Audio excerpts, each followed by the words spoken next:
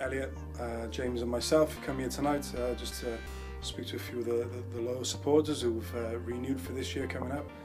It's fantastic that we've had so many, and it was a real positive response, and I think we're very optimistic as a team. And I think speaking to some of the fans, it's really good to know that they're really positive as well. And obviously we've had some good signings, the WRU takeover, the pitch. There's lots of positives going on this year, and I think everyone involved is really excited for next year. Oh, the phones haven't stopped actually, so that was my job, looking after all the incoming phone calls, and then Lewis and Elliot have been looking after just thanking the fans that have already renewed. I'll just ask when do you expect tickets? End of August.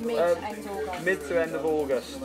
I just had a nice call now off Suzanne, I can't remember her last name, but she said she's been a member for over 15 years in the Hazel stand, and she said she's missed her rugby over the summer, and she can't wait to come and support us. A lot of people have been very keen and willing to buy the season tickets this year, which is really good. And again, we're just showing our thanks to those guys for renewing their interest in us and coming to support us for the next season.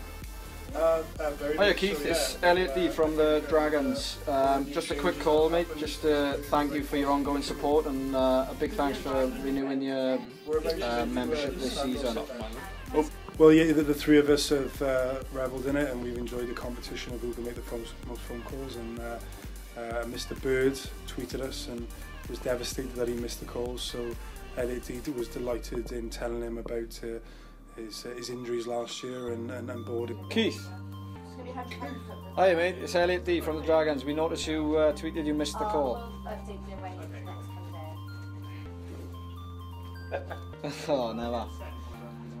Yeah, it's been all positive really. Everyone I've rang have said it's a great initiative, and they said we've made their day by ringing them. It's nice to speak to people who are willing to show you support. I'm Lewis Evans. Yeah. I think it'll be alright.